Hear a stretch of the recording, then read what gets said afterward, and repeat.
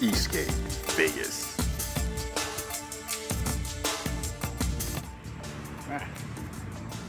All right, we are down here in downtown Las Vegas, down by Container Park behind me.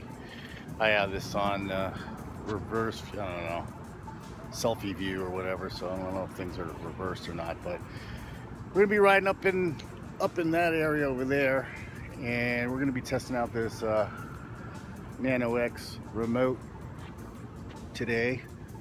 And I got all the stuff in the bag, remotes and Bluetooth attached to me. So yeah, and I got the GoPro. I look like actually like an idiot.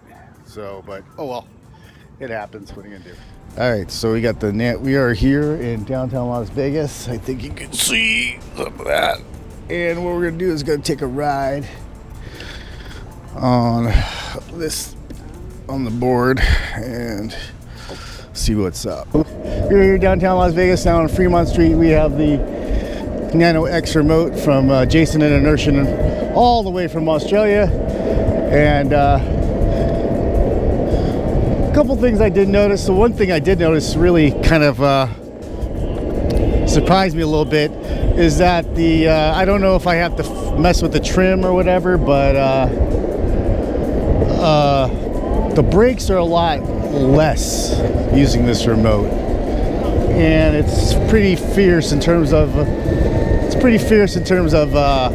acceleration. So like from the get-go. How you doing, man? I'm talking and videotaping. So what we're doing is we're testing them out, and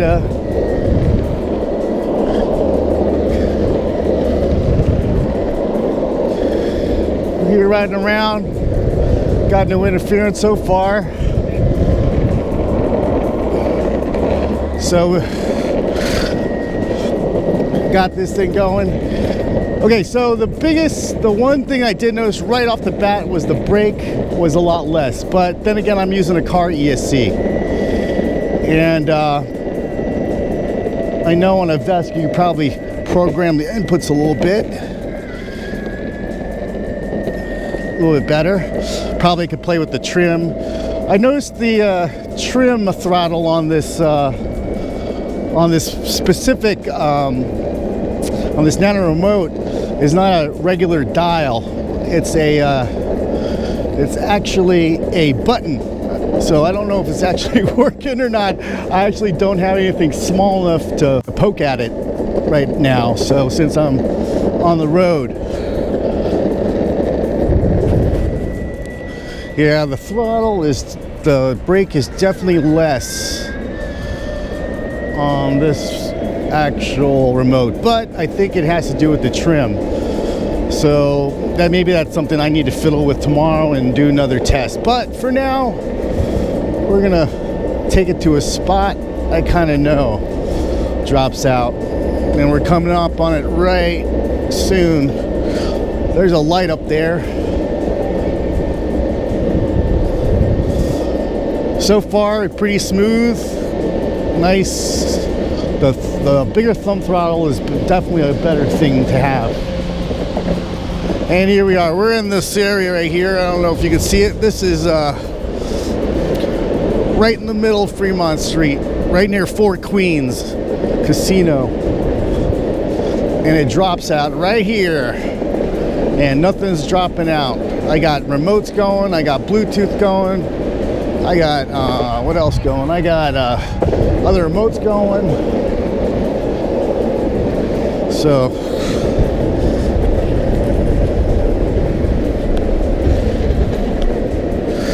just got to angle this a little lower.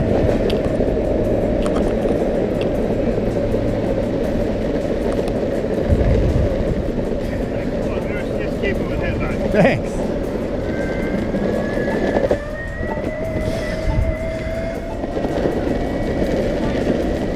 So far, nothing happening here, which is a good thing. Right where I thought I was gonna go, nothing happened. Nothing, no miss throttle.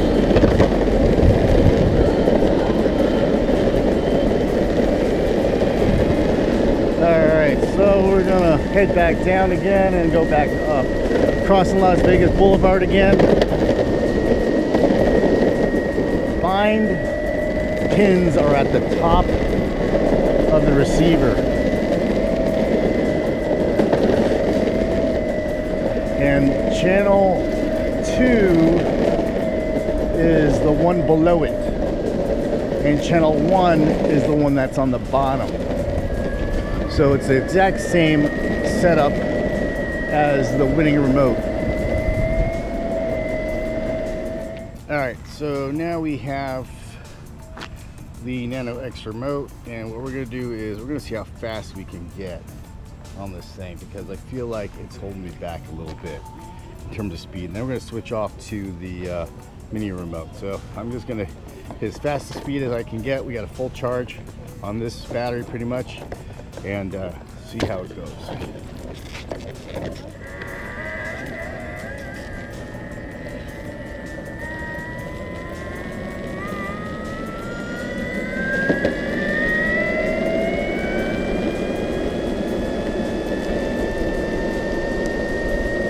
I'm at full throttle right now, and I'm going about, yeah, this is about as fast as it goes. I can feel it right now. I got pinned down, the throttle pinned down all the way. So I got 16 miles an hour as my top speed. We're gonna go around.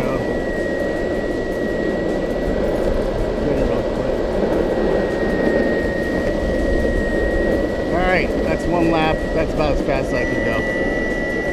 So now we're going to switch off to the mini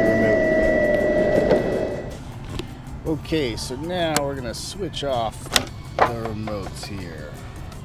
Okay, we're going to take this off. This is off. And we're going back to the mini remote.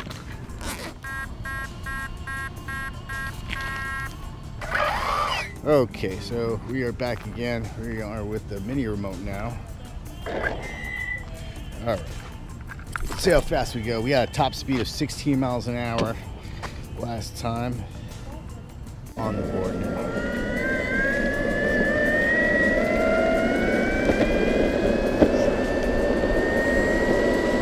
Definitely feel more throttle.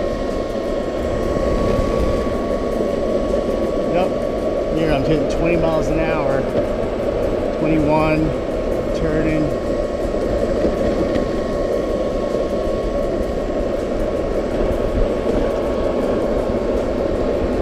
So yeah, so I'm losing about 3 miles an hour, 4 miles an hour to that remote for some reason. Again, I'm not sure if it's the trim or throttle, but yeah, it definitely is affecting the speed. I can feel it. So, all right, this is it. I'm going home. It's way too late. Conclusions, I don't know. Maybe not conclusions. Maybe it's more like to be continued. No dropout signals from the remote. Looks good. Nice big thumb throttle. Nice and smooth. Definitely an improvement over the other, the winning remote in terms of feel and you know, the feel in your hand and just and the way it looks pretty freaking cool. The only downside I have currently is the I don't know if it's the actual travel of the potentiometer of the throttle, or if it's the how it's wired. I don't even know how it's, you know, how it's made, but definitely not getting you know, the max out of throttle and brake. This is a beta version that Jason sent me, so definitely not the final shape, I don't think, and the final PCB and the final components within the remote.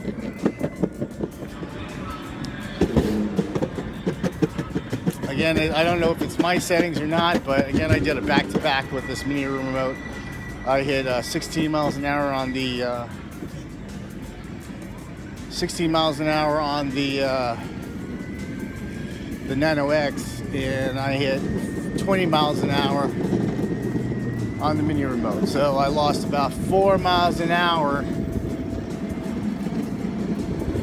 using the Nano-X. Again, I don't know if it's the throttle or the trim or something, but or the travel, but yeah, not getting 100% out of it. So, alrighty, I think it's time to go home. It really was a beautiful morning to ride, but I gotta catch a little bit of sleep before the kids wake up. Alright, catch you later.